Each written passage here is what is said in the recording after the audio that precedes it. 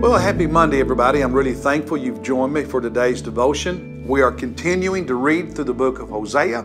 Today we are in chapter 6, and there are two verses in this chapter that really stand out to me.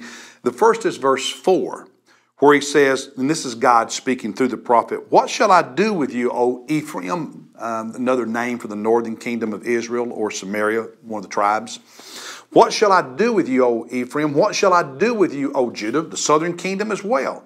And sometimes when Hosea preached, his message may be primarily directed at one kingdom, but there were overflows of it for the other kingdom as well. "What shall I do with you, O Ephraim?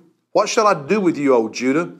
For your loyalty is like a morning cloud and like the dew which goes away early."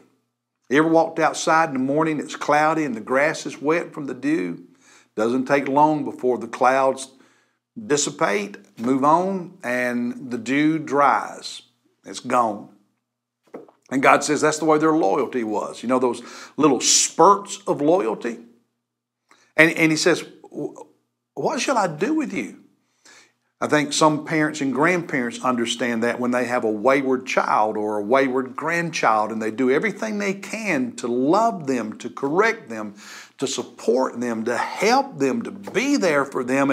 And they almost feel at times at wit's end with a rebellious teenager or a rebellious young adult who's making a mess of their life. And they say, I don't know what to do. And it's almost as if God is saying to his people in the north and the south,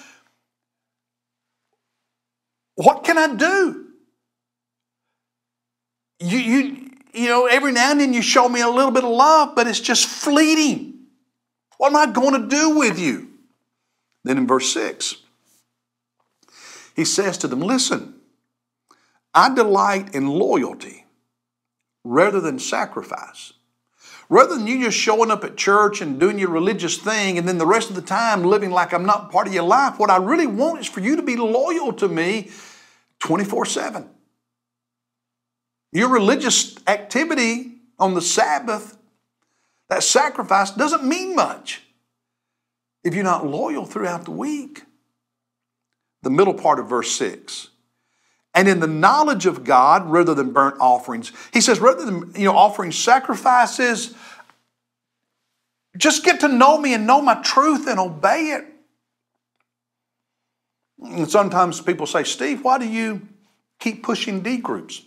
And why do you keep pushing the Bible reading plan?"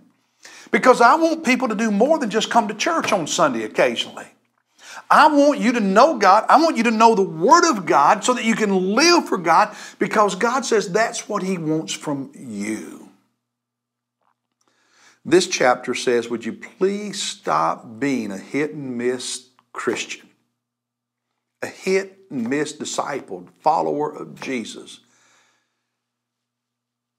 Get to know Him and know His Word and be loyal. And you will experience the richness of God's love and God's blessings in ways you'd never have before.